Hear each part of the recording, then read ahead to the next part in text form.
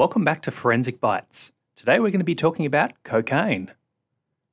Stop me if you've heard this one before. Did you hear about the batch of cocaine that was cut with drain cleaner or rat poison or ground up glass?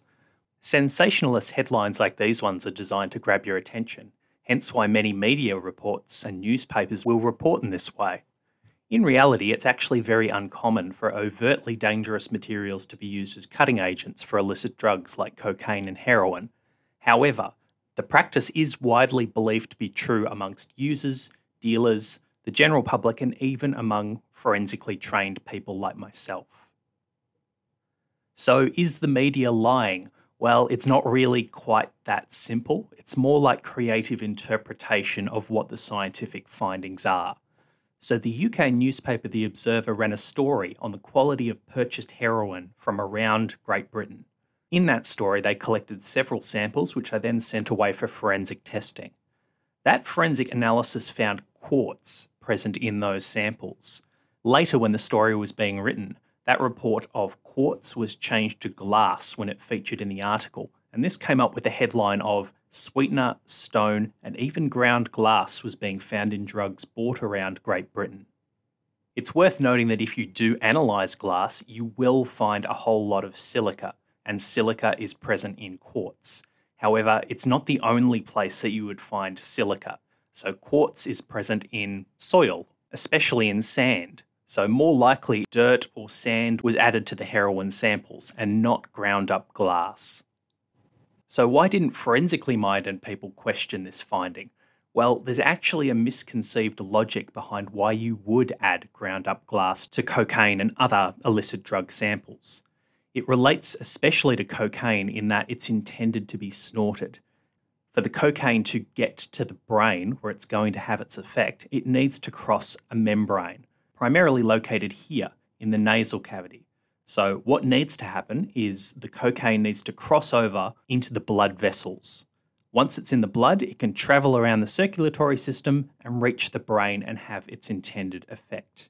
Now, the logic behind adding ground up glass to a cocaine sample is that the glass being sharp will break open the blood capillaries in the nasal cavity, and that will allow the cocaine to more quickly enter into the blood supply and deliver a stronger effect. But in reality, cocaine doesn't require ground up glass to quickly enter the circulatory system. So while there was kind of a convoluted logic to it, it isn't needed to do what it is intended to do. So if illicit drug samples are not cut with ground up glass, then what are they typically cut with? And if you think about drug dealing more as a business, what you want is your customers to come back to you. You don't want them getting poisoned, and you don't want them having bad experiences if they buy from you, because they're just going to go somewhere else. So what this means is that drugs are typically cut with cheap but relatively safe cutting agents. And the most common cutting agents are simple sugar, paracetamol, caffeine, or the relatively common benzocaine, which is a painkiller. The biggest factor behind selecting the type of cutting agent is you need the cutting agent to very closely resemble the drug that you are adding it to, so that you can't visually see that a cutting agent has been added. So just to finish, what about cannabis? In 2007, glass beads were discovered in a batch of cannabis in the United Kingdom, and this was dubbed gritweed. Some investigation found that the weed originated from the Netherlands, and it was thought that the addition of these glass beads was to increase the weight of the product while still giving the appearance of a high-quality material. And this was being done on an industrial scale, so these samples were being found from all around the country.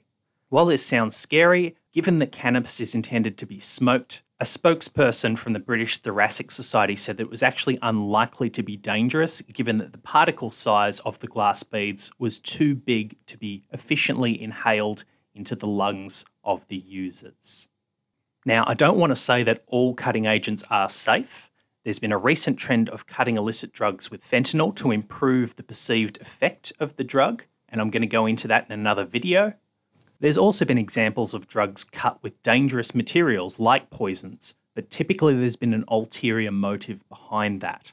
So maybe someone owes someone money, and that person was given drugs that were laced with a dangerous material as payback. But this is rare. That's all I really have for you today on Cutting Agents. Thanks for listening.